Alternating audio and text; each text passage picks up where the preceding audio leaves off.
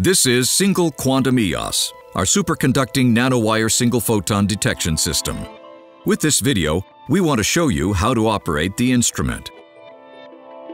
Single Quantum Eos includes high-performance superconducting single photon detectors in a closed-cycle cryostat, a helium compressor, an electronic driver, and an intuitive user interface. Our engineer will come to your lab to install the instrument. Let's start. Switch on the driver and the compressor. The detectors are cooled down to cryogenic temperature. After 3 hours, the cool down is completed. The cryostat can be maintained at its base temperature for up to 10,000 hours of continuous operation. Now the system is ready for measurement. Each detector is coupled to an optical fiber.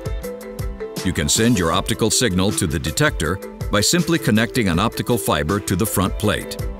Be careful. Connect only clean optical fibers to the Single Quantum Eos. This is crucial to guarantee high detection efficiency. Single photons are counted with extremely high sensitivity using a transition from superconducting to resistive state in the detectors. The software provides you the count rate of each detection channel.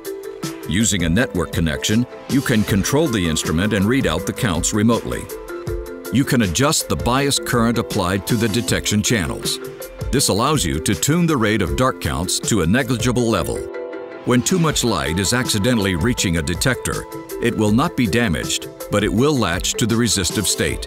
The driver will automatically reset the detectors and resume operation.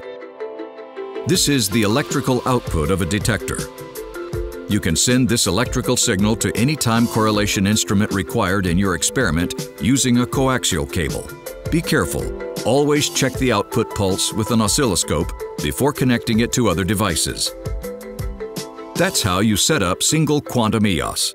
For more information, please visit our website.